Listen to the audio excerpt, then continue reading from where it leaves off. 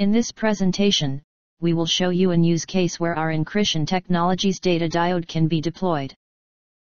Shown here in this slide is a typical example when you have to transfer files over from the operational technology network to the corporate IT network. In this example, assuming there is an alarm or alert triggered in one of the remote station, the central server will then initiate a file transfer of the last 12 hours data from the remote station. The central server, after receiving the file from the remote station, does a secure file transfer to the file server in corporate IT network. The file server in corporate IT network then send the file as email attachment to the business users on the email mailing list.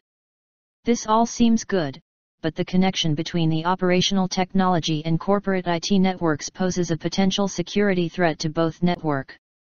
Sensitive data in corporate IT network could potentially get leaked into the operational technology network.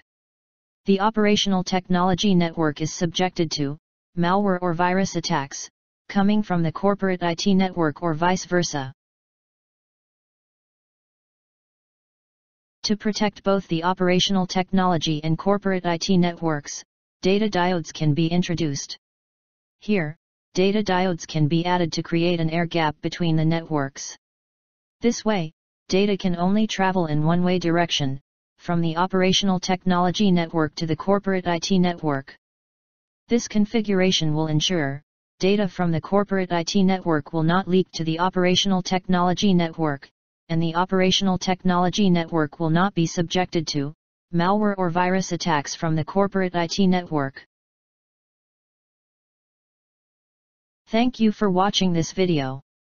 And if you are interested, please visit our website at www.encryption-technology.com. Or view our other videos on YouTube on our data diode and network encryptors. Thank you.